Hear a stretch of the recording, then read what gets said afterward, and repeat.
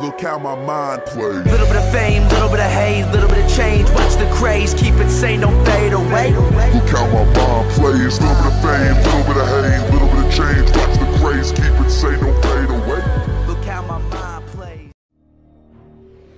I think you should never be scared. Even if China is stronger, China will give you only good. We failed to appreciate history. We failed to think. And it's cost us fiercely in that today the United States is in deep decline.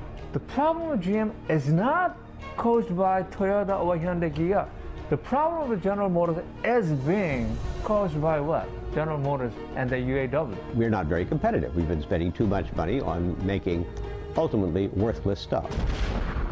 You are making weapons, you are making tanks to kill people, okay? China is actually making cups, kettles. 所以这是最近这10几年以来形成新的经济危机的根本原因，这和过去的那个经济危机完全不一样。现在经济危机了，大家都丢掉工作了，这个时候大家开始注意这个问题了。Different. China is a very promising country. I'm sure in 20 years we'll catch up with USA.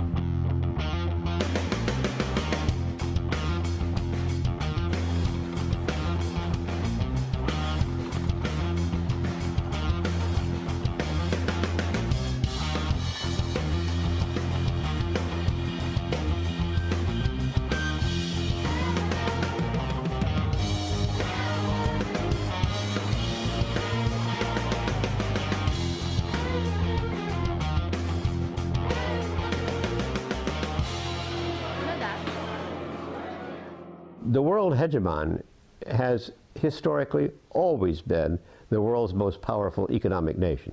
The United States hasn't been the most powerful economic nation for a long time now. And it doesn't look like it's going to come back.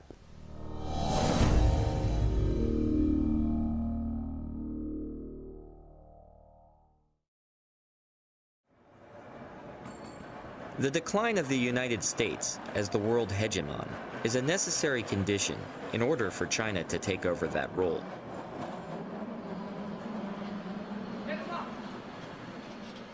But does hegemon necessarily mean empire?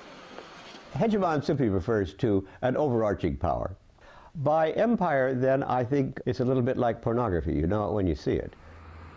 As China unleashes its tremendous talents, as well as the power of its size and productivity, it certainly is assuming a hegemonic position, but I don't think China quite qualifies as an empire right now. But historically, when countries have become hegemons, they eventually become empires. Rome, Britain,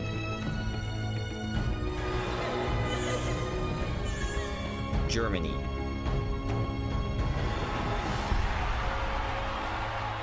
Japan, Russia,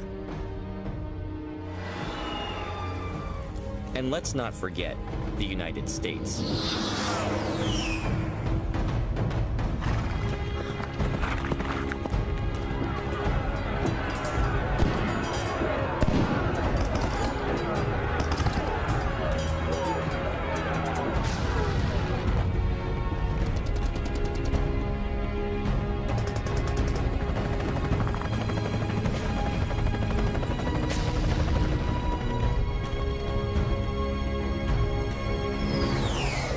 The Americans don't realize we have probably a good 1,000 overseas military bases. China doesn't yet have this military capability. But what happens when it becomes the world's #1 economy? Will hegemony lead it to become the world's next empire? Or does it provide a much-needed balance to American militarism? Should we be afraid?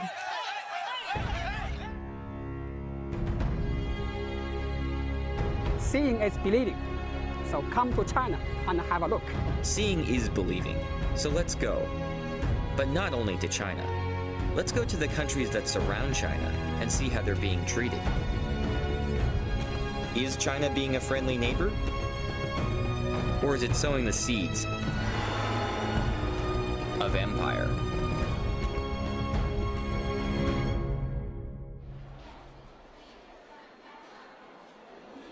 China already uses its neighbors to play big country politics.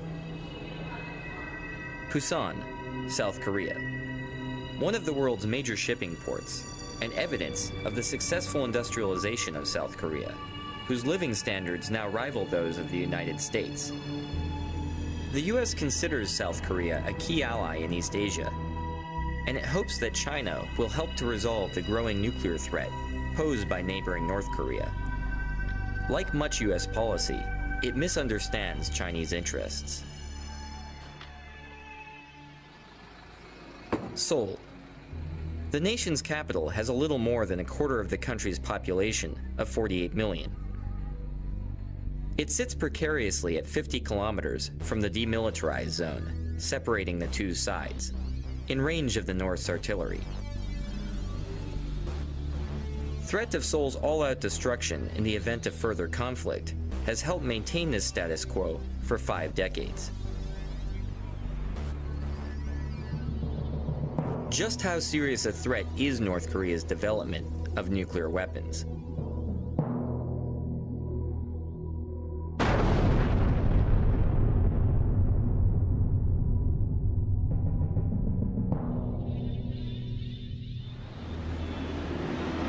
In order for a country to become a full-fledged nuclear weapons state, the country should satisfy 4 conditions.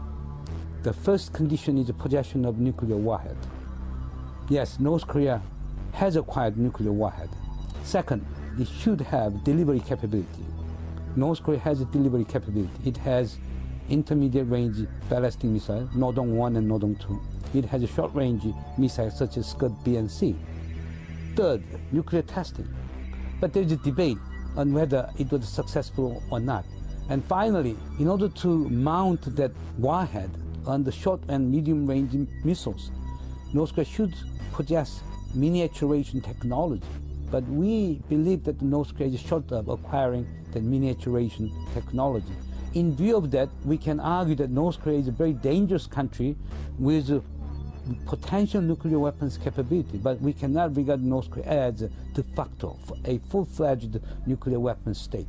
I don't find the Korean situation unstable. I've never felt that there was a threat from North Korea. I've never thought for a minute there was a single North Korean that was even slightly suicidal.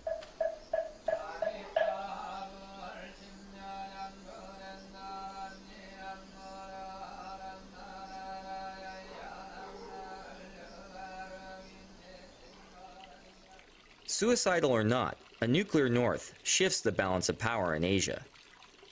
Why doesn't China use its growing strength to help US-backed efforts to disarm North Korea? One of the odd things about the post-war world is the Chinese are absolutely delighted to have Korea divided in two. They used to try and maintain this even back in the Tang Dynasty.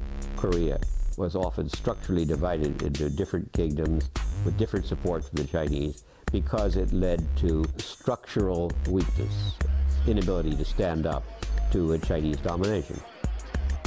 Their policy is to prevent war and prevent the unification of Korea. 那个北韩啊，是中国政府手中的一张重要的牌。我们都知道，马菲亚的教父都会衣冠楚楚的，假装正人君子一样。那他需要出去扔炸弹，需要动刀子，需要开枪的时候用谁呀？他需要一个马仔。所以实际上，你看这些年来，北朝鲜扮演的就是这样一个角色。Initially, when let's say go back to the January and February 2003, what the Bush administration wanted was, press China in such a way that China would impose sanctions on North Korea. China didn't want it. If you're going to work on Korean nuclear issues, you have to understand the Chinese context, and the fact that South Korea is rich is fine. But if Korea were unified and this rich, it would be the size of former West Germany. That's getting to be a little too big for Chinese comfort.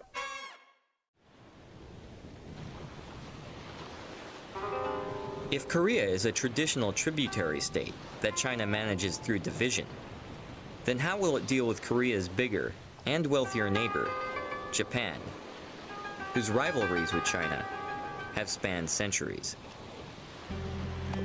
The answer depends not only on the intentions of the Chinese government, but also on the attitudes of the Chinese people. Like Korea, Japan has traditionally been a part of the Chinese cultural area. But it has also been fiercely rebellious. After Japan became the first Asian nation to industrialize, it used its newfound strength to create a modern empire and subjugate its Asian neighbors.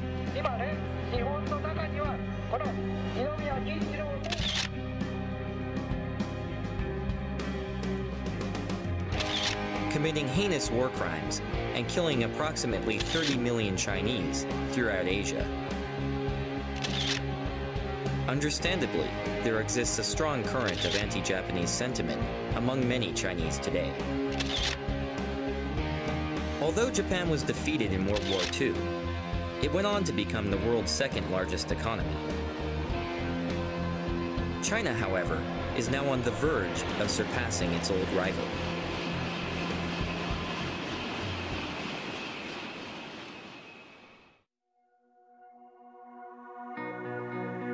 To many, both inside China and out, the 2008 Beijing Olympics were a symbol of China's rebirth as Asia's preeminent power. As part of the Beijing Olympic torch relay, the Chinese decided to bring the torch to Nagano, Japan, home of the 1998 Japanese Olympics, perhaps as a message to the world that the Middle Kingdom was about to eclipse the land of the rising sun. Along with this message came a tremendous display of nationalism in the form of thousands of young Chinese.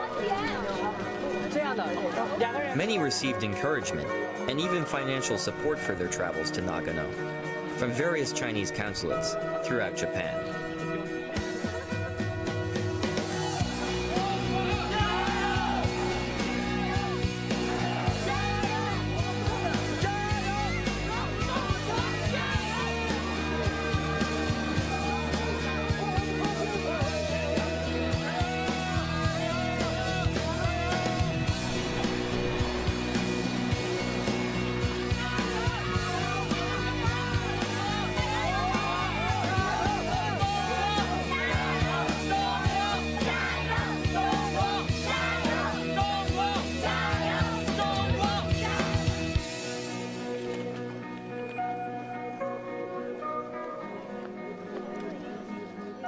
The Chinese government requested that the relay begin at Zenkoji Temple, the same starting point as that of Japan's 1998 Olympics. Actually, the Olympic Games is a very good opportunity for China. Most of the students in China view it as a great opportunity for us to present ourselves.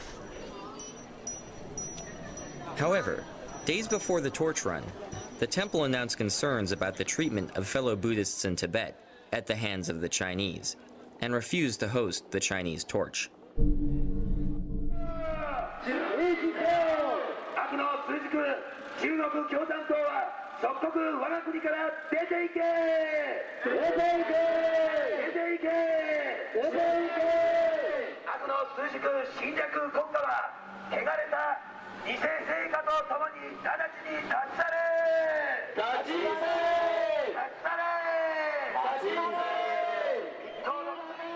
The event attracted a large number of loosely associated protesters who took the torch relay as an opportunity to voice grievances against China.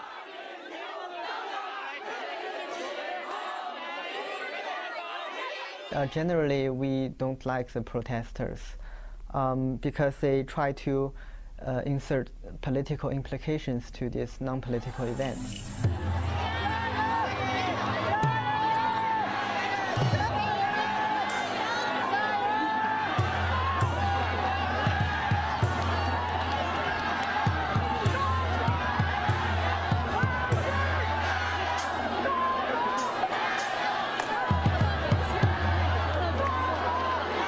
Beyond being a window on Chinese nationalism, The Nagano torch relay provided a glimpse into the situation of some of China's various ethnic minorities, and begged the question, is China really the unified multi-ethnic nation that it portrays?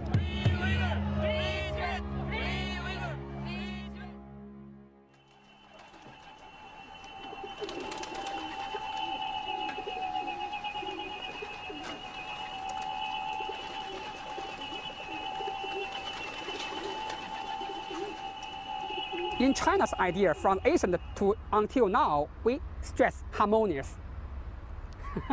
Harmonious. You know Confucius? Kongzi, Confucius? Yeah. From his period, 2,000 years ago, he teaches us, be friendly. No matter where you come from, all corners of the world, we are one family. We are friends.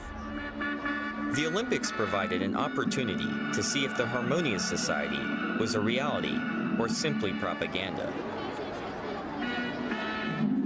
We headed to Xinjiang, meaning new territory, to watch the Olympic torch relay in Kashgar.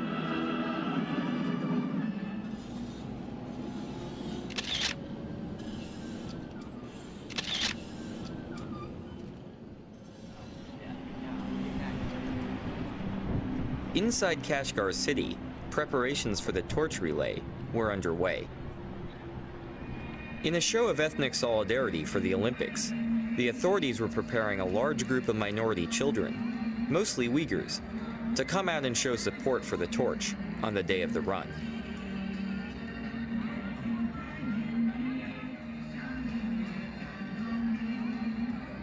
The event itself, however, was sealed off from the public.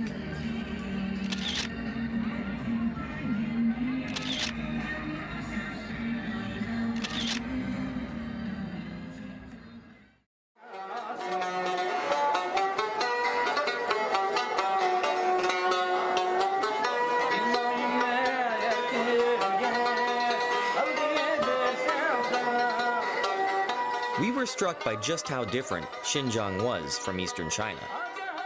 And we wanted to know more. Specifically, just who were the Uyghurs? Well, to begin with, they're Central Asians of Turkic origin, and they're Muslim. It wasn't until we caught up with exiled Uyghur spokeswoman Rabia Kadir at the Uyghur American Association in Washington, D.C., that we felt like we got the other side of the story. İsmim Rabia Kadir, milletim Uyghur, ziminimnin ismi Şarkı Türkistan. Mening ziminim 1949 yılı Xitay hükümeti tarafından, Xitay diktatorları tarafından besip elingan. Xitay hükümeti biz sizlerni azatlık çıkardık, Manjulardan azatlık çıkardık, militaristlardan azatlık çıkardık. Sizlerni en baxtli kılımız, biz sizlerge yardım kılımız, sizler şundak sanatkar, pakiz, güzel milletken sizler şundak hoşal kılımız, dep şunçilik va'dalarni bergetdi. Lekin u bergen siyasetleri fakat qog'oz yuzida qilib, Xitoy butunlay o'zgacha shu Abdunum rayon degan ism bilan qolib qoldik va bergen siyasetlerini yolg'on qilib uning aksinchisiga ijro qildi. 11 sentabr voqeasidan keyin Uyg'ur xalqini endi bostiradigan fursat, yo'qotadigan fursat keldi deb qaradi. Shunga Amerika Iroq urushidan foydalanib, Amerika bilan Birlashgan Davlatlar Tashkilotiga Sharqiy Turkiston Islom partiyasi degan bir narsani kirgizish uchun bor kuchi bilan xizmat ishladi Xitoy hukumati.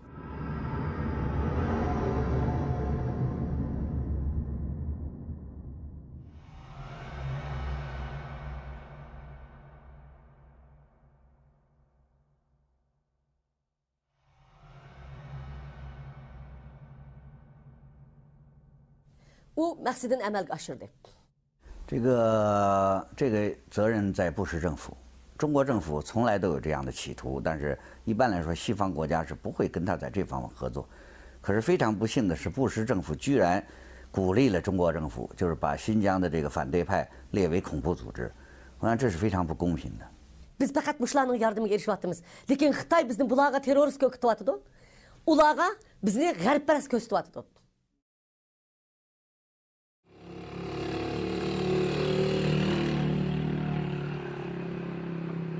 There are two nations which are fighting in the world. One is America, one is China. So America is using brutal way, which is war. and there is a lot of losses. And China is using a peaceful way and civilized way where there is no loss.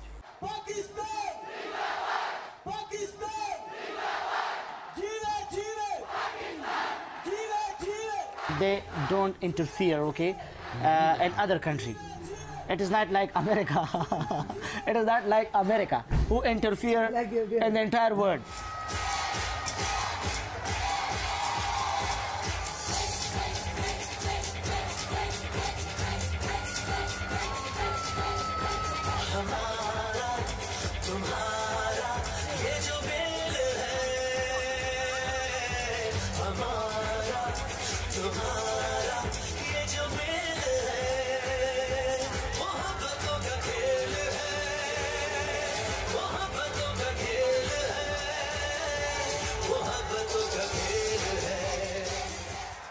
The United States is one of the largest donors of foreign aid to Pakistan.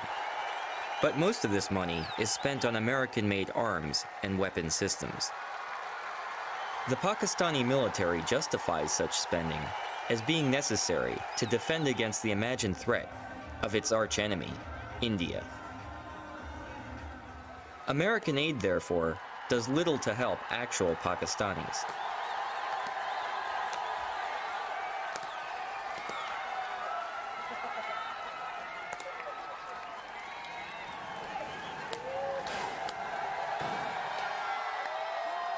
Fortunately for the Pakistanis, there are other nations that have undertaken development projects that have contributed greatly to the infrastructure and quality of life in Pakistan.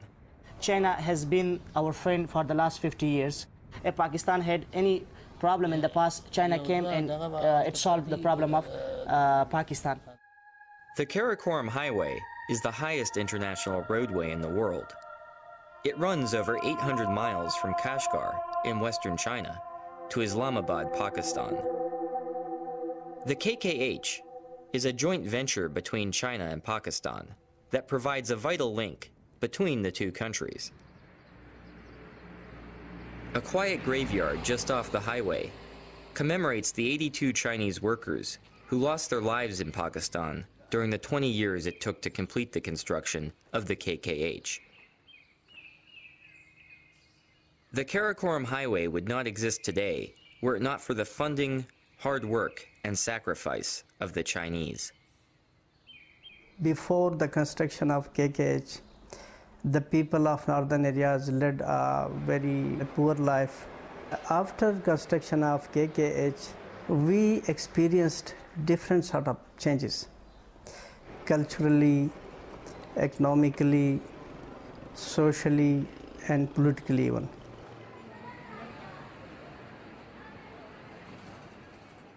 Our northern areas, there is no industry, only jobs, little jobs, and small homemade things. China is the only one of the country who provide the very cheap stuff for our people. We are 6 hours drive from our border to China, so easily we are going to. China is so near for us, so we want to business with China. In addition to inexpensive consumer goods, Chinese technology is also brought to Pakistan through the Karakoram. The Chinese technology is very cheap, so the local authorities and Pakistani government accept their bids and they allow them to establish their projects. There is an agreement between Chinese government and Pakistani government for widening the KKH, for laying the railway line as well as gas pipeline. So the local population is very happy. They will benefit it. The Chinese have also begun other mega projects in Pakistan, such as investing $200 million in the construction of Gwadar Port on the southern coast of the country. Gwadar is considered by the Chinese as their avenue to a warm water port. A port which is strategically close to where oil supplies go through, a port which gives them access to the Indian Ocean and the Arabian Sea, a port that they can use as a trade corridor. So there's the whole idea of linking Gwadar through Balochistan, onwards up through northern Pakistan, through the Karakoram Highway, going on through Xinjiang and onwards into Central Asia. While most of these plans have yet to become reality, they reflect the ongoing and serious interest of the Chinese in maintaining close ties with Pakistan.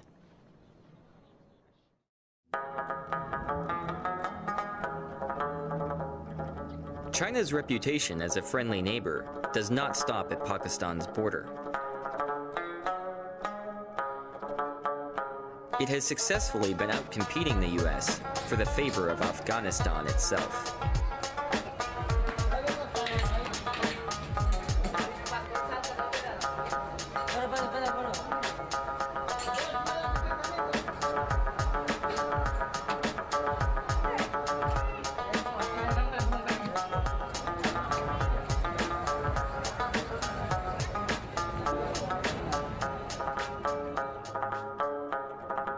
After nearly 30 years of war, abandoned artillery litter the landscape of Afghanistan like tombstones marking the graveyard of empires. We have enough experience with the war. We fought the Soviets. At the end, that superpower was broken.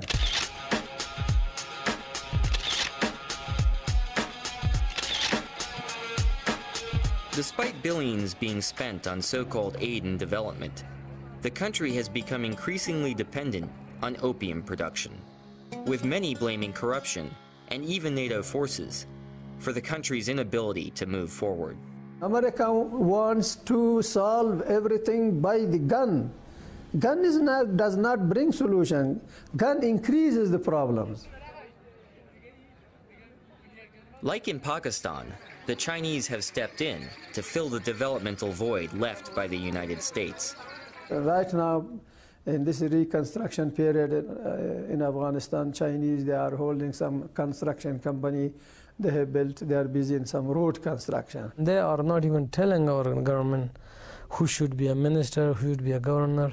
All they are saying that they want to see a developed and prosperous Afghanistan. However, like its Western peers, China's interest in Afghanistan is not purely humanitarian. Rich in mineral resources, Afghanistan remains an undeveloped source of raw materials in a world in which they are increasingly scarce. It is Afghanistan's copper that interests China. The metal is used in all aspects of modern life, including coinage, jewelry, housing, transportation, electronics, and medicine. Afghanistan's untapped Aynak copper deposit in Logar province is said to be one of the world's largest, valued at almost $90 billion. ولایت لوگر در 30 کیلومتری جنوب شرق شهر کابل قرار دارد و این ساحه معدنی که شامل بلاک تکتونیکی کابل هست. در اینجا 3 معدن بزرگ وجود دارد که عبارت از معدن عینک، معدن دربند و معدن جوهر. البته معدن مثل عینک بزرگترین از این معدن است و این ساحه. The China Metallurgical Group has bought a 30-year lease for $3 billion, the largest foreign investment in Afghanistan's history. The royalties alone will cover almost half of the Afghan government's annual budget.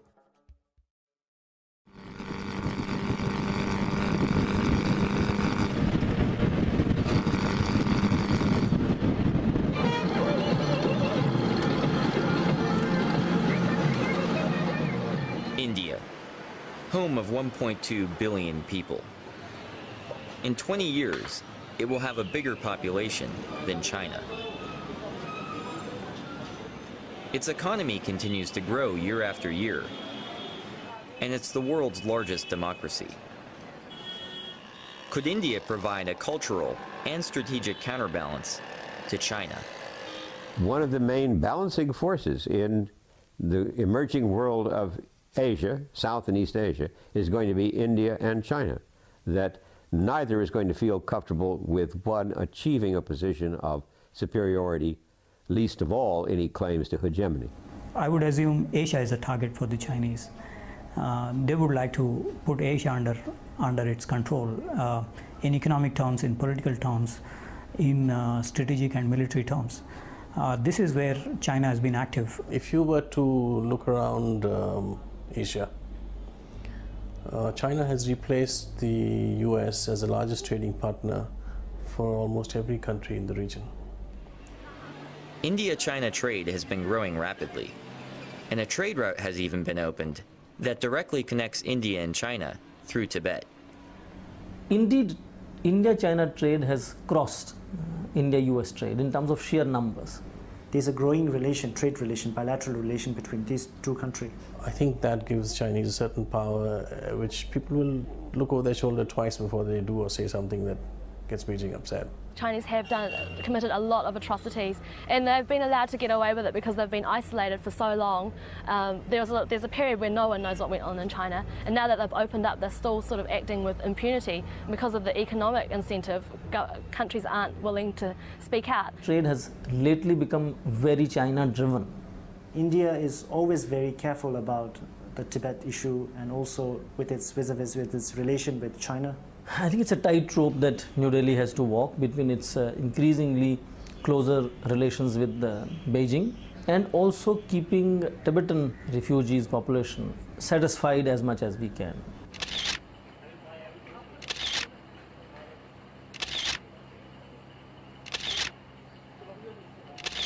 In March of 2008, there were protests across Tibet before the Chinese hosted the Olympics.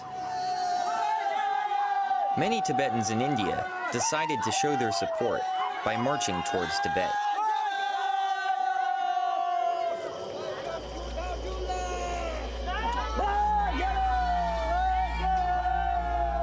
When we led this march, we walked for nearly 4 months.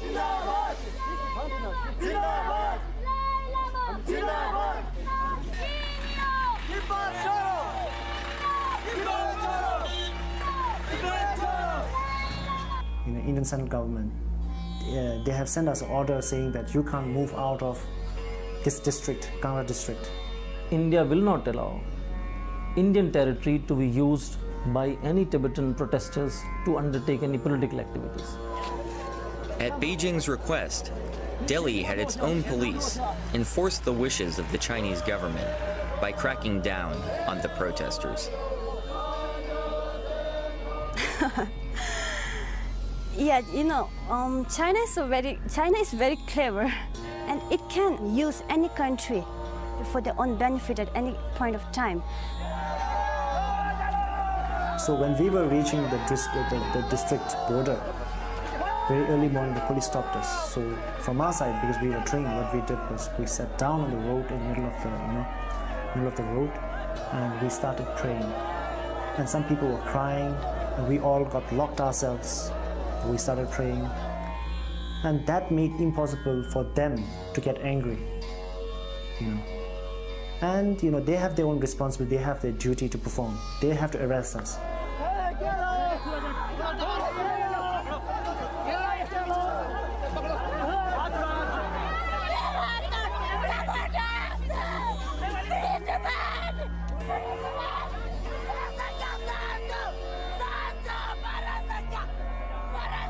I think perhaps I feel a bit of an affinity to the Tibetan people because my parents went, or at least my mother, I don't know about my father, went through the Cultural Revolution.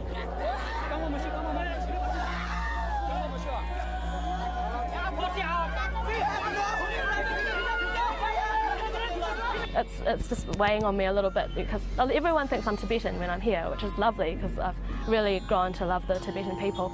But before I came here, I was warned by a lot of local Indian people and also tourists that had been here. When I told them that I was Chinese, they were really surprised.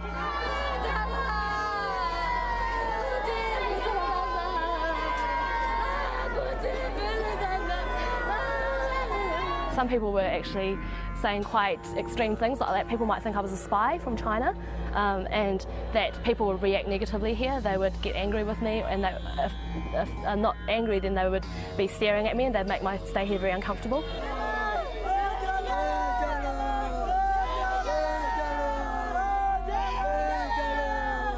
I had to decide whether I was going to tell people here that I was Chinese, and unfortunately I decided not to.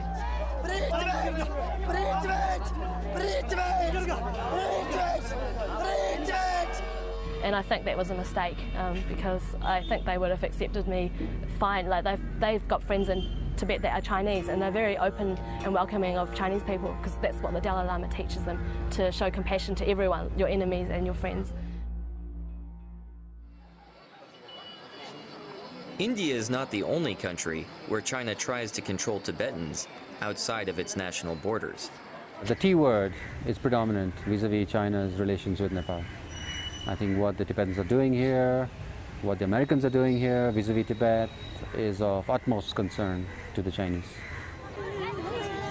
It's pretty clear that the Tibetan protests, the Chinese don't like it. They're extremely sensitive to this, and that sensitivity is very easily brought to bear on the Nepal government. For 10 years, a bloody civil war raged across Nepal as Maoist rebels took up arms against the king, and the Maoists gained popular support. After the king was forced out of power in 2008, the Maoists were elected to run the new government. The party's name is a clear tribute to China's Chairman Mao. 实际上，他们不但是从意识形态上是毛泽东的那派别，而且他们一直在那个财政上和武器装备上都得到中国政府支持。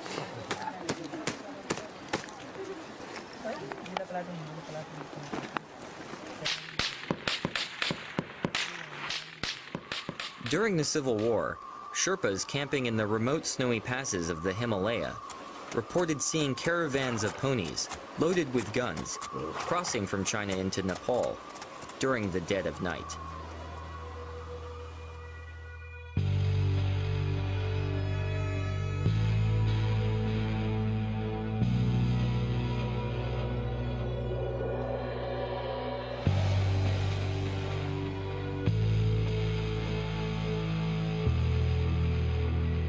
Maoists stormed the offices of the Nepali Times and physically assaulted Kunda Dixit and his staff in an attempt to silence the press. China was able to benefit from the Maoists' willingness to destroy the freedoms of expression in Nepal. In response to pressure from China, Nepal agreed to ban all anti-China activity on its soil.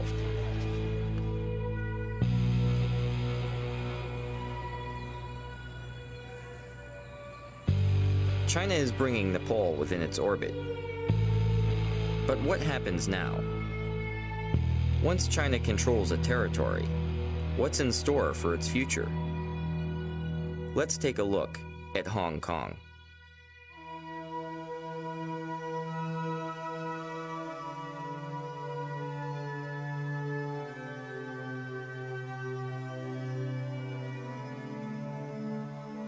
Hong Kong is one of the world's most developed cities.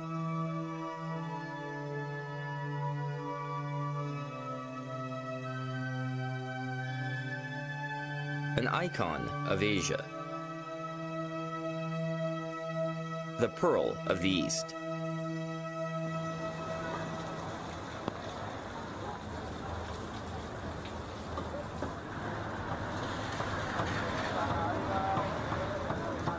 Hong Kong has also long been at the center of imperial disputes. It was taken by the British Empire from the Qing dynasty after the First Opium War. 过去英国的统治能在那儿存在好几十年，是因为中国经济上的需要。因为当时西方的很多工业设备和那个先进的技术是禁止卖给共产党国家，那么香港成为中国转手购买西方技术和西方的产品的一个重要的那个基地。 这是保留香港的最重要的那个原因。After reunification, the Chinese promised to preserve Hong Kong's highly successful laissez-faire economy and its political autonomy, rule of law, and Western-style civil liberties, under a paradigm that would be dubbed "one country, two systems." If you bumping into one Hong Kongese on the street, or ask some kind of human rights of activities in Hong Kong, what's the most sensitive test of a one country, two system is Falun Gong issue. The Falun Gong is a modern Chinese spiritual practice that was founded in China in 1992. Our main principles are three words: truthfulness, compassion, tolerance. And we believe that's the principle that the entire universe operates under. Its explosive popularity scared the Chinese Communist Party. On the 20th of July, 1999, it was banned, and a brutal campaign of persecution began in the mainland.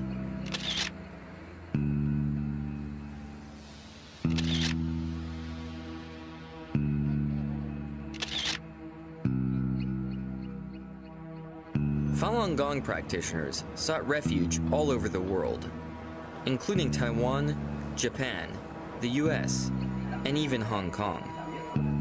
Compared to China, Hong Kong remained an island of tolerance for the Falun Gong. Even today, as busloads of tourists from the mainland come to visit Hong Kong and take in the view from Victoria Peak, Falun Gong practitioners are free, under Hong Kong's constitution, to peacefully demonstrate in support of their beliefs, including displays about human rights violations by the Chinese government. On the surface, it would appear that one country, two systems is working. Or is it? One of the issues raised when you introduce Hong Kong is whether or not the Chinese idea of one country, two systems is stable. I don't think so. Under Beijing's pressure, the Hong Kong government routinely violates its own constitution by refusing entry to Falun Gong practitioners who try to visit the territory. Every country have immigration control. They are entitled to refuse someone, no problem. But racial and religious discrimination cannot be a reason of refusing people to enter. So when we talk about one country, two systems, it's like, gradually really disappearing. Is one country, two systems starting to become one country, one system? 但是收回香港那个90年代的时候，香港在政治色彩并不浓，但是现在的香港的这个残存的民主，成为好像中国民主的一个导火索，一个重要的榜样，所以共产党现在需要消灭香港的民主。 Teresa Chu herself was deported when she attempted to visit. Chinese leader Hu Jintao was visiting there. We have 1,000 Taiwan Falun Gong practitioners, from 6-year-old kid to 80-something aged old lady, were violently repatriated from Hong Kong to Taiwan. In detention room, we have no water, no refreshment, no place to rest. They use some kind of blanket, wrap me like this way, from here, until below the knees.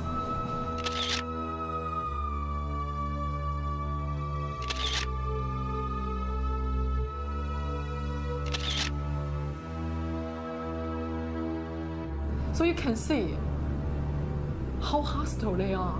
It's not like a free society. It's not like a pearl of the East. Why? Because the black hand, the invisible hand behind Hong Kong's government, the Chinese regime.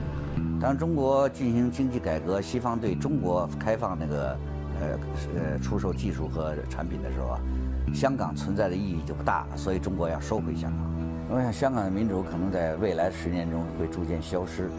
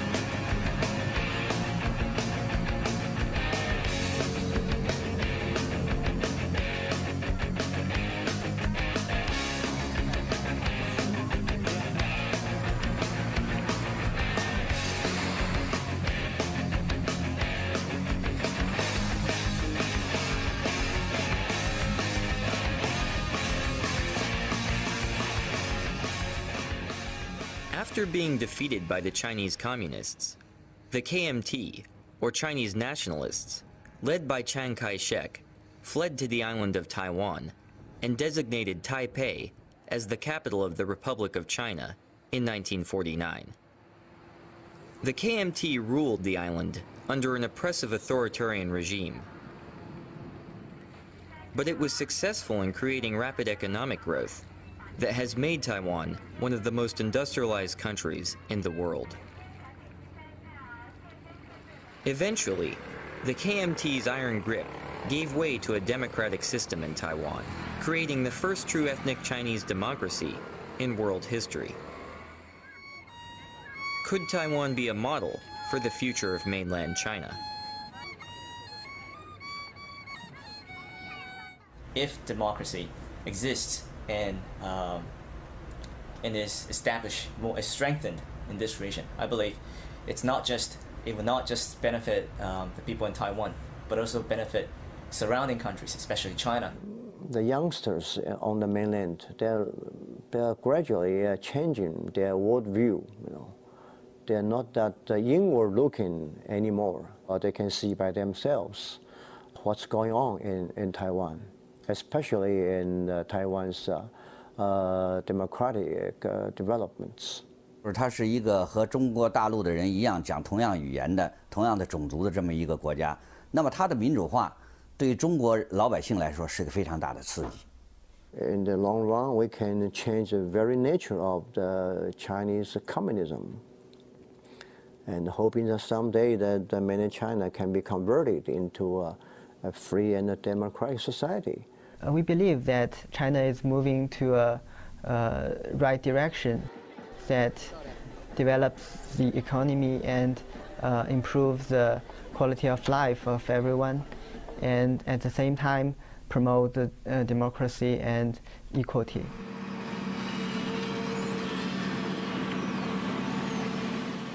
As the Chinese economy has grown, a process of normalization between Taiwan and the mainland has begun. I hope that the mainland and Taiwan could come together to work out a better system and also be more connected. Investment, trade, and political exchange have grown at a rapid pace. This is a very critical moment for us to develop a healthy and better relations with Chinese mainland. But is this ultimately good for Taiwan? Or does economic integration with China pose a threat to Taiwanese democracy? 共产党使用了很多，除了武力的压力以外，还使用了这个金钱的引诱，引诱台湾的商人到大陆去，给他们特殊优惠的政策做生意，让他们赚大钱，回过来头来再来影响台湾的政府。我想这种形式呢，对台湾的民主政权是个巨大的考验。怎样保持自己的民主政权不被共产党吃掉？ They try to create this image that, at least symbolically, that they are a peaceful country, they are rising peacefully, and they wish to deliver this sense of sincere to the world that we are rising economically and politically, but in a way that world stability will be maintained. We need to accept that China become really a big power in the world, but the problem is that what kind of China we want in the future, in the 21st century. Some people are talking about that China may replace the United States in the future. But if this China is an authoritarian China, I don't think it's really a very good thing for the world, for the humanity. Being a big country, being a big, strong country, United States of America should mount pressure on the Chinese government. If the West really wanted to speak up, it would, but it chooses not to because our products come from China. We rely on China's economy. We never ask ourselves, what do we do, however, if they get really so rich that they're richer than we are, and that we are making ourselves utterly dependent upon them. The world is relying on China a lot at the moment, and it's too afraid to really speak up for Tibet or for any of the other issues. I believe that the international community should continue to talk about the human rights problem, the democracy in China. If not, I believe you are just helping to create a new empire, and I believe it's not good really for the 21st century.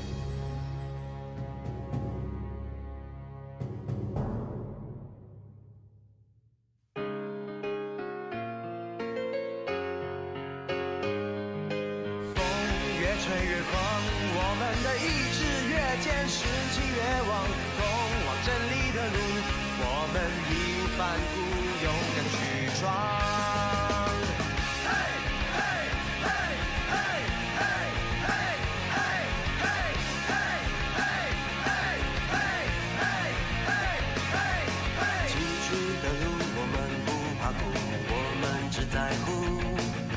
吹起逆风的时候，是否卖力地挥动翅膀？黑暗之中支付着力量，浑身是伤，咬牙坚强，也要捍卫着希望。只要相信，就有胆量，团结一致，绝不退让，肩并肩，倔强的大声唱。风越吹越狂。我们的意志越坚，士气越旺，通往真理的路，我们义无反顾，勇敢去闯。风越吹越狂，我们的步伐更向前跨，意志更坚，士气更旺，逆境中停止北方。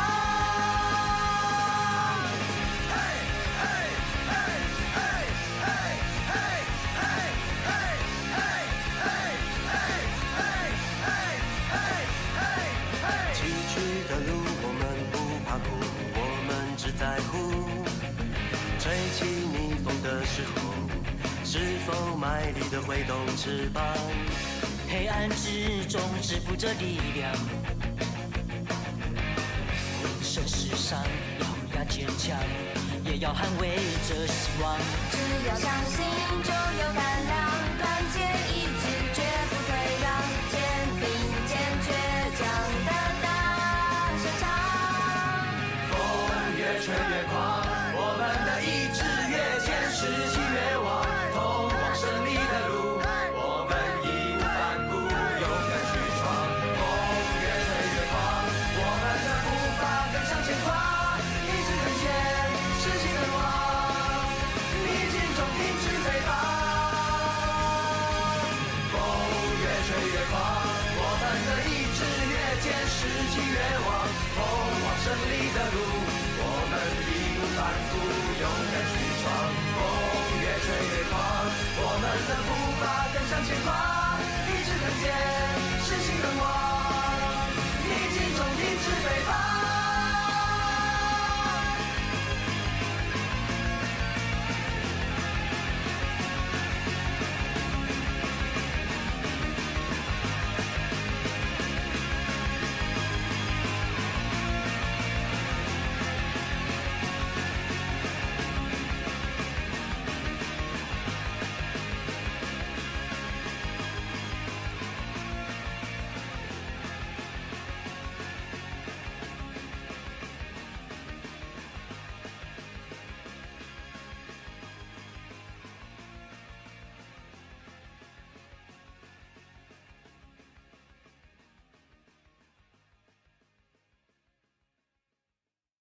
The United States hasn't been the most powerful economic nation for a long time now. And it doesn't look like it's going to come back.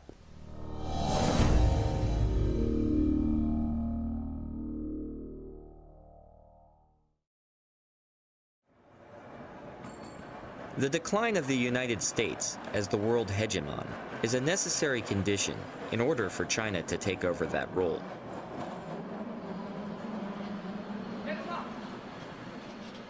But does hegemon necessarily mean empire? Hegemon simply refers to an overarching power.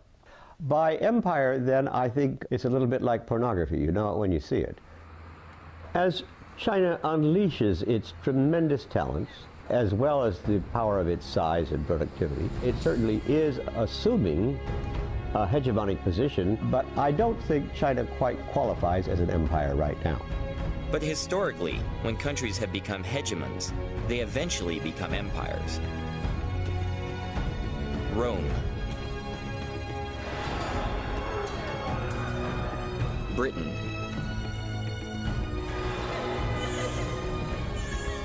Germany,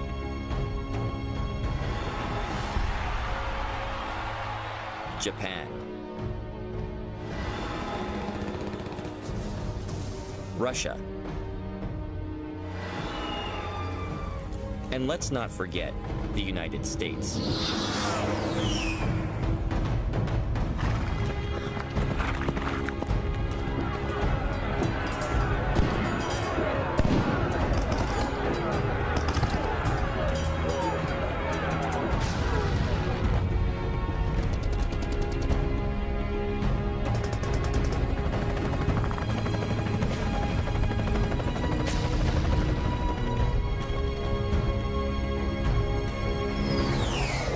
The Americans don't realize we have probably a good 1,000 overseas military bases.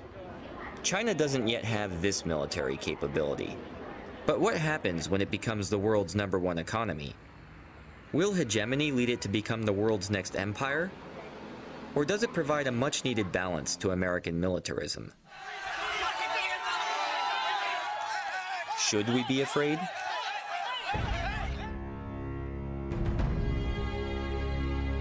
Seeing is believing. So come to China and have a look. Seeing is believing, so let's go. But not only to China. Let's go to the countries that surround China and see how they're being treated. Is China being a friendly neighbor? Or is it sowing the seeds? The Olympics. Many Tibetans in India decided to show their support by marching towards Tibet.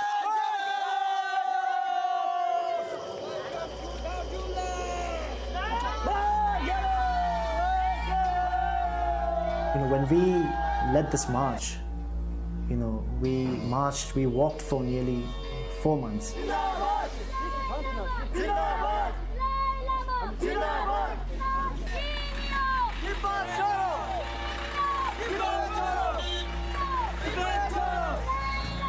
Indian central government, they have sent us an order saying that you can't move out of this district, Kangra district. India will not allow Indian territory to be used by any Tibetan protesters to undertake any political activities. At Beijing's request, Delhi had its own police enforce the wishes of the Chinese government by cracking down on the protesters. Yeah, China is very clever, and it can use any country for their own benefit at any point of time.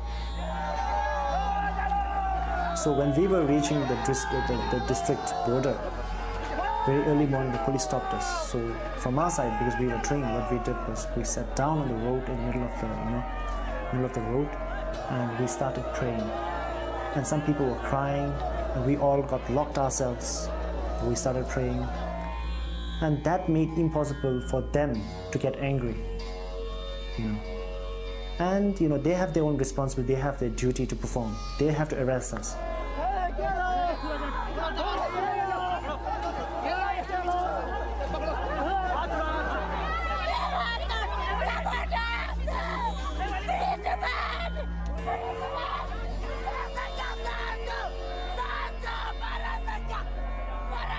I think perhaps I feel a bit of an affinity to the Tibetan people because my parents went, or at least my mother, I don't know about my father, went through the Cultural Revolution.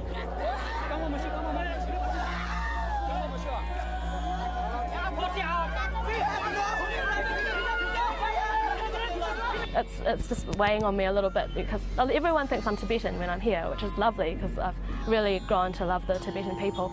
But before I came here, I was warned by a lot of local Indian people and also tourists that had been here. When I told them that I was Chinese, they were really surprised.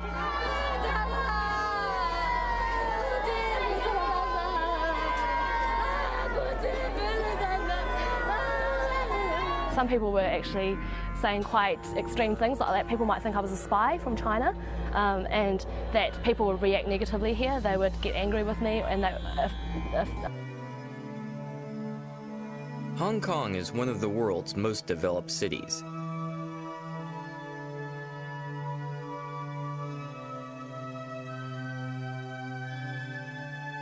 An icon of Asia. The Pearl of the East.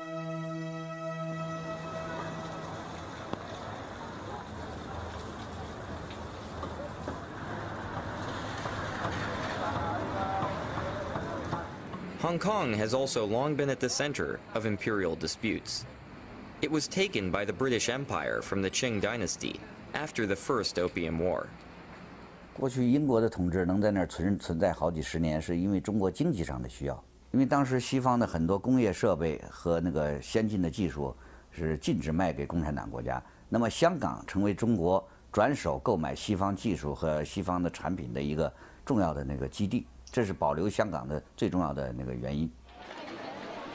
After reunification, the Chinese promised to preserve Hong Kong's highly successful laissez-faire economy and its political autonomy, rule of law, and Western-style civil liberties, under a paradigm that would be dubbed one country, two systems. If you bumping into one Hong Kongese on the street or ask some kind of human rights of activities in Hong Kong, what's the most sensitive test of a one country, two system is Falun Gong issue. The Falun Gong is a modern Chinese spiritual practice that was founded in China in 1992. Our main principles are three words: truthfulness, compassion, tolerance. And we believe that's the principle that the entire universe operates under.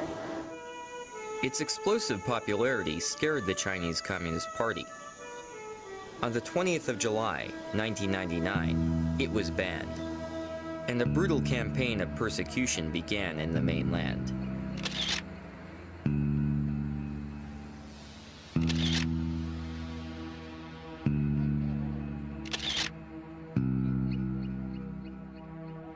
Falun Gong practitioners sought refuge all over the world, including Taiwan, Japan, the US, and even Hong Kong.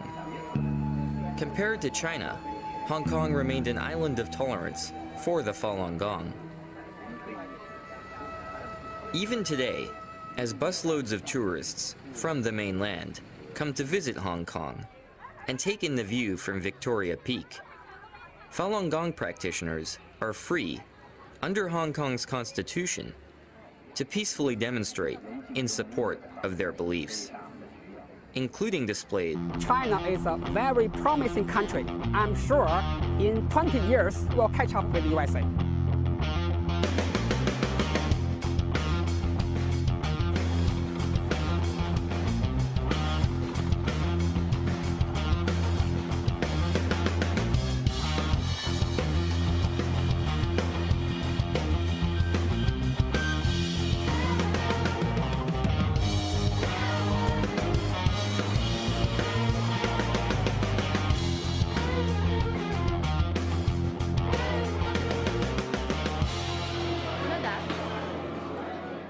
The world hegemon has historically always been the world's most powerful economic nation. The United States hasn't been the most powerful economic nation for a long time now. And it doesn't look like it's going to come back.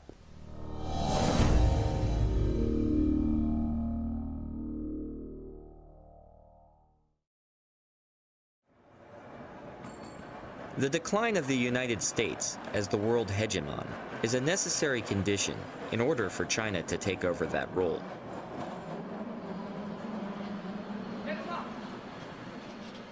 But does hegemon necessarily mean empire? Hegemon simply refers to an overarching power. By empire, then, I think it's a little bit like pornography. You know it when you see it. As China unleashes its tremendous talents, as well as the power of its size and productivity, it certainly is assuming a hegemonic position, but I don't think China quite qualifies as an empire right now. But historically, when countries have become hegemons, they eventually become empires. Rome, Britain,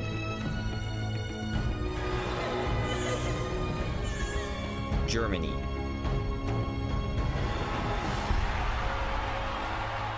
Japan, Russia, and let's not forget the United States.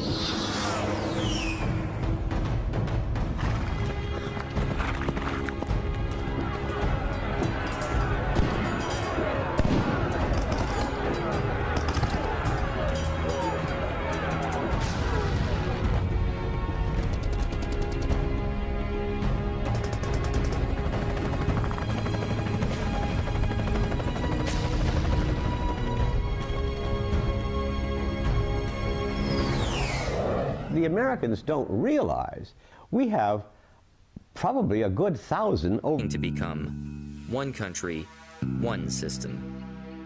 而收回香港那个90年代的时候，香港在政治色彩并不浓，但是现在的香港的这个残存的民主，成为好像中国民主的一个导火索，一个重要的榜样，所以共产党现在需要消灭香港的民主。Teresa Chu herself was deported when she attempted to visit. Chinese leader Hu Jintao was visiting there. We have 1,000 Taiwan Falun Gong petitioner, from 6-year-old kid to 80-something aged old lady, were violently repatriated from Hong Kong to Taiwan. In detention room, we have no water, no refreshment, no place to rest. They use some kind of blanket, wrap me like this way, from here, until below the knees.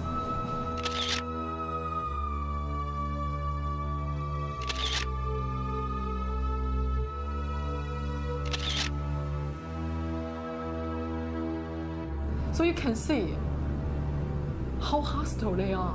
It's not like a free society. It's not like a Pearl of the East. Why? Because the black hand, the invisible hand behind Hong Kong's government, the Chinese regime. 当中国进行经济改革，西方对中国开放那个出售技术和产品的时候啊，香港存在的意义就不大了，所以中国要收回香港。我想香港的民主可能在未来10年中会逐渐消失。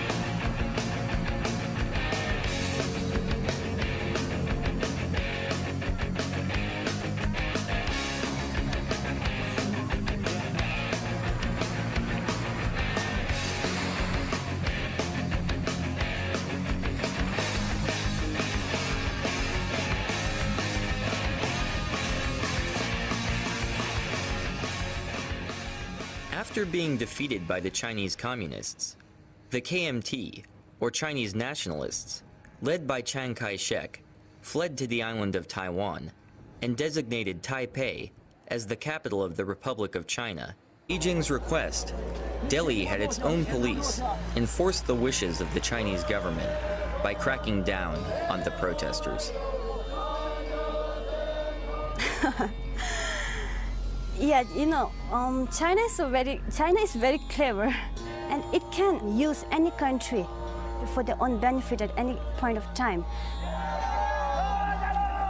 So when we were reaching the district border, very early morning the police stopped us. So from our side, because we were trained, what we did was we sat down on the road in the middle of the road, and we started praying.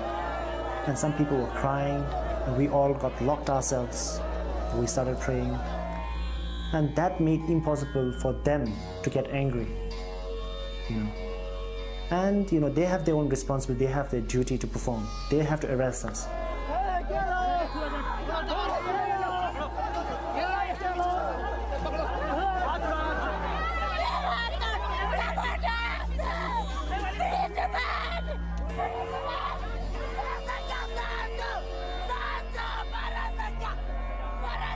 I think perhaps I feel a bit of an affinity to the Tibetan people because my parents went, or at least my mother, I don't know about my father, went through the Cultural Revolution.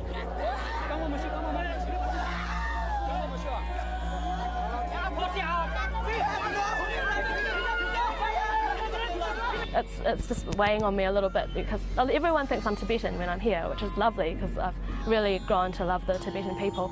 But before I came here, I was warned by a lot of local Indian people and also tourists that had been here. When I told them that I was Chinese, they were really surprised.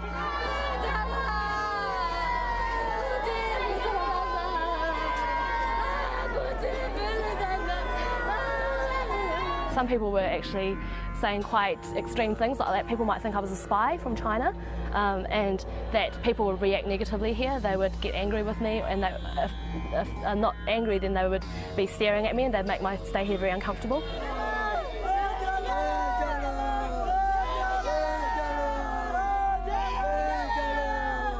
I had to decide whether I was going to tell people here that I was Chinese, and unfortunately I decided not to.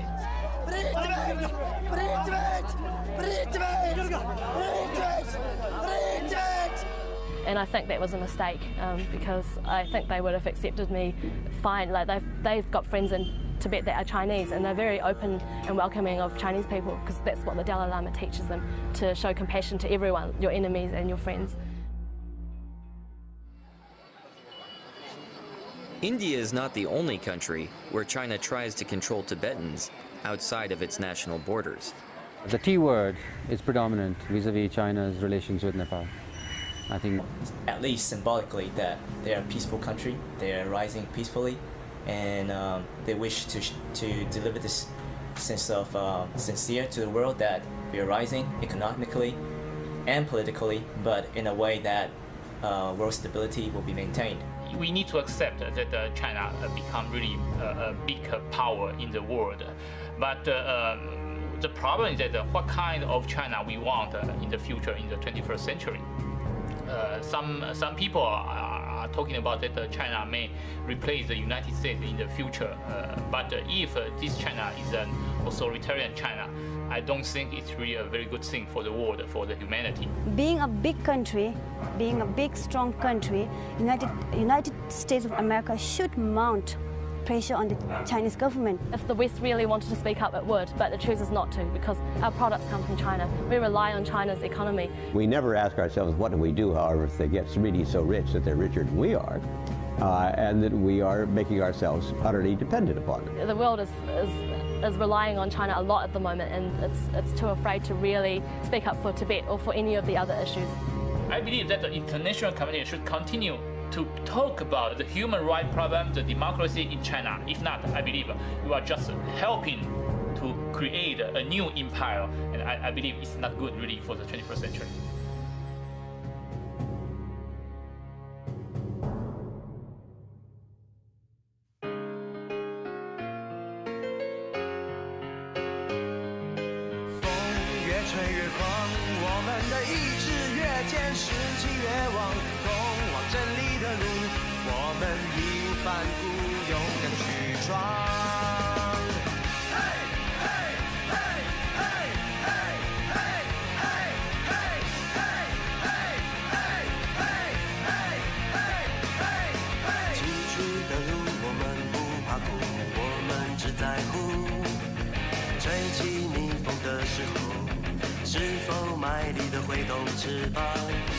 黑暗之中支付着力量，浑身是伤，咬牙坚强，也要捍卫着希望。只要相信，就有胆量，团结一致，绝不退让，肩并肩，倔强的大声唱。风越吹越狂，我们的意志越坚，士气越旺，通往正义的路。我们义无反顾，勇敢去闯。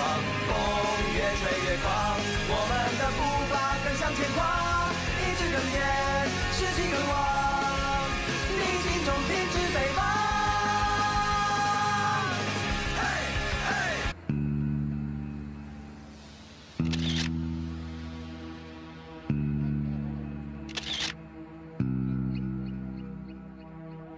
Falun Gong practitioners sought refuge all over the world, including Taiwan, Japan, the US, and even Hong Kong. Compared to China, Hong Kong remained an island of tolerance for the Falun Gong. Even today, as busloads of tourists from the mainland come to visit Hong Kong and take in the view from Victoria Peak, Falun Gong practitioners are free, under Hong Kong's constitution, to peacefully demonstrate in support of their beliefs, including displays about human rights violations by the Chinese government. On the surface, it would appear that one country, two systems is working. Or is it? One of the issues raised when you introduce Hong Kong is whether or not the Chinese idea of one country, two systems is stable. I don't think so. Under Beijing's pressure, the Hong Kong government routinely violates its own constitution by refusing entry to Falun Gong practitioners who try to visit the territory. Every country have an immigration control. They are entitled to refuse someone, no problem. But racial and religious discrimination cannot be a reason of refusing people to enter. So when we talk about one country, two systems, it's like, gradually really disappearing. Is one country, two systems starting to become one country, one system? 但是收回香港那个90年代的时候，香港在政治色彩并不浓，但是现在香港的这个残存的民主，成为好像中国民主的一个导火索，一个重要的榜样，所以共产党现在需要消灭香港的民主。 Teresa Chu herself was deported when she attempted to visit. Chinese leader Hu Jintao was visiting there. We have 1,000 Taiwan Falun Gong practitioners, from 6-year-old kid to 80-something aged old lady, were violently repatriated from Hong Kong to Taiwan. In detention room, we have no water, no refreshment, no place to rest. They use some kind of blanket, wrap me like this way, from here, until below the knees.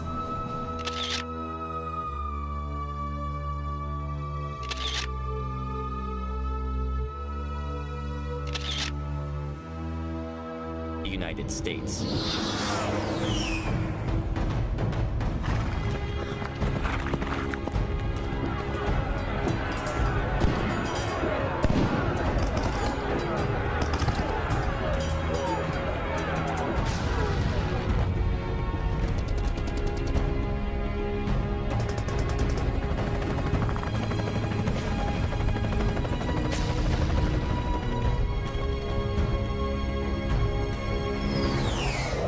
The Americans don't realize we have probably a good 1,000 overseas military bases. China doesn't yet have this military capability. But what happens when it becomes the world's #1 economy? Will hegemony lead it to become the world's next empire? Or does it provide a much-needed balance to American militarism? Should we be afraid?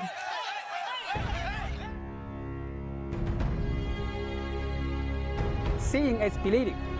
So come to China and have a look. Seeing is believing, so let's go. But not only to China. Let's go to the countries that surround China and see how they're being treated. Is China being a friendly neighbor? Or is it sowing the seeds of empire?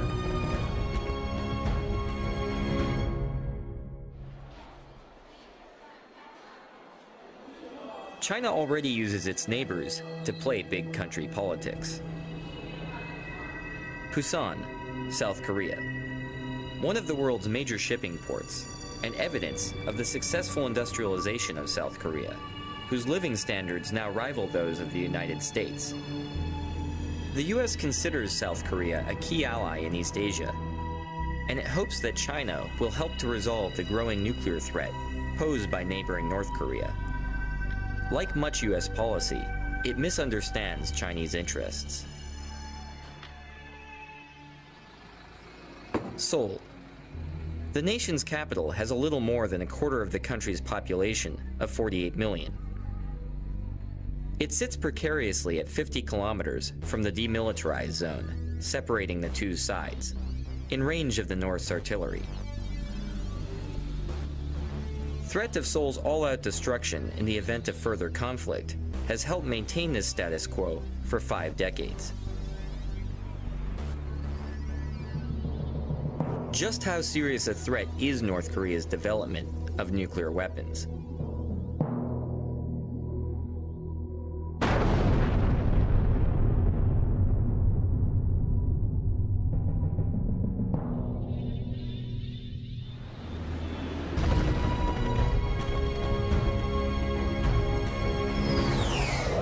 the Americans don't realize, we have probably a good 1,000 overseas military bases.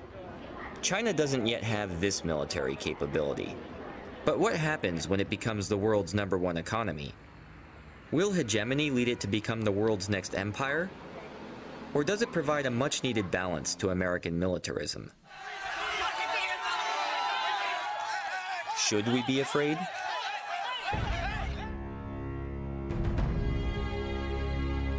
Seeing is believing.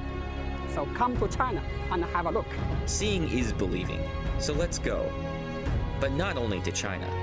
Let's go to the countries that surround China and see how they're being treated. Is China being a friendly neighbor?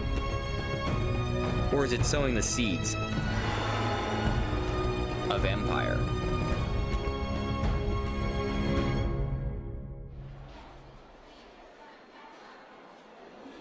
China already uses its neighbors to play big country politics. Busan, South Korea. One of the world's major shipping ports, and evidence of the successful industrialization of South Korea, whose living standards now rival those of the United States. The US considers South Korea a key ally in East Asia, and it hopes that China will help to resolve the growing nuclear threat posed by neighboring North Korea. Like much US policy, it misunderstands Chinese interests. Seoul. The nation's capital has a little more than a quarter of the country's population of 48 million.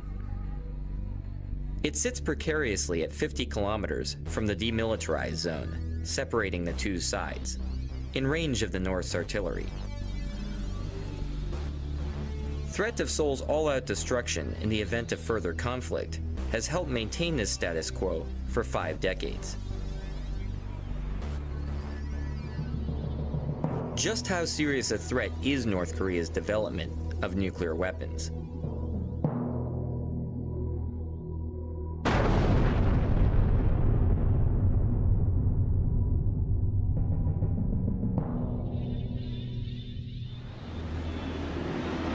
In order for a country to become a full-fledged nuclear weapons state, the country should satisfy 4 conditions. The first condition is the possession of nuclear warhead. Yes, North Korea has acquired nuclear warhead. Second, it should have delivery capability. North Korea has a delivery capability. It has intermediate range ballistic missile, Nodong 1 and Nodong 2. It has a bigger population than China. Its economy continues to grow year after year, and it's the world's largest democracy. Could India provide a cultural and strategic counterbalance to China? One of the main balancing forces in the emerging world of Asia, South and East Asia, is going to be India and China, that neither is going to feel comfortable with one achieving a position of superiority, least of all any claims to hegemony. I would assume Asia is a target for the Chinese. They would like to put Asia under its control in economic terms, in political terms, in strategic and military terms. This is where China has been active. If you were to look around Asia, China has replaced the US as the largest trading partner for almost every country in the region. India-China trade has been growing rapidly, and a trade route has even been opened that directly connects India and China through Tibet. Indeed, India-China trade has crossed India-US trade in terms of sheer numbers. There's a growing trade relation, bilateral relation between these two countries. I think that gives Chinese a certain power, which people will look over their shoulder twice before they do or say something that gets Beijing upset. Chinese have committed a lot of atrocities, and they've been allowed to get away with it because they've been isolated for so long. There's a period where no one knows what went on in China, and now that they've opened up, they're still sort of acting with impunity because of the economic incentive. Countries aren't willing to speak out. Trade has lately become very China-driven. India is always very careful about the Tibet issue, and also with its with its relation with China. I think it's a tightrope that New Delhi has to walk between its increasingly closer relations with Beijing and also keeping Tibetan refugees population satisfied as much as we can.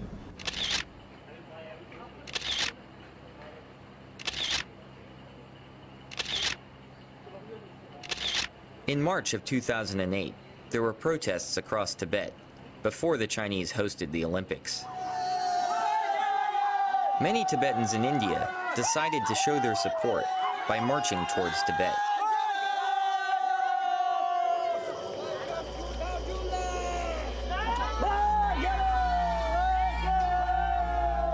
When we led this march, we walked for nearly 4 months.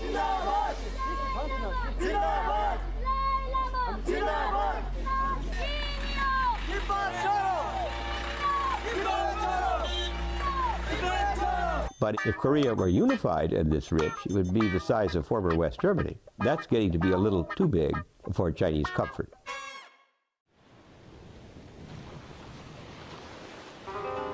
If Korea is a traditional tributary state that China manages through division, then how will it deal with Korea's bigger and wealthier neighbor, Japan, whose rivalries with China have spanned centuries? The answer depends not only on the intentions of the Chinese government, but also on the attitudes of the Chinese people. Like Korea, Japan has traditionally been a part of the Chinese cultural area. But it has also been fiercely rebellious. After Japan became the first Asian nation to industrialize, it used its newfound strength to create a modern empire and subjugate its Asian neighbors.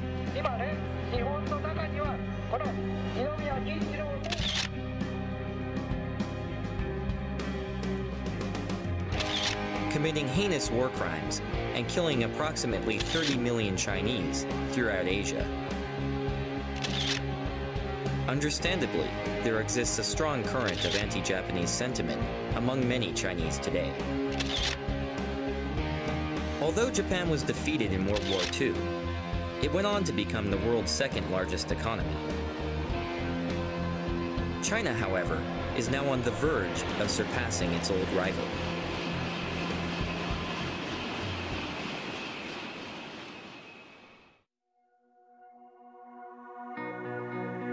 To many, both inside China and out, the 2008 Beijing Olympics were a symbol of China's rebirth as Asia's preeminent power.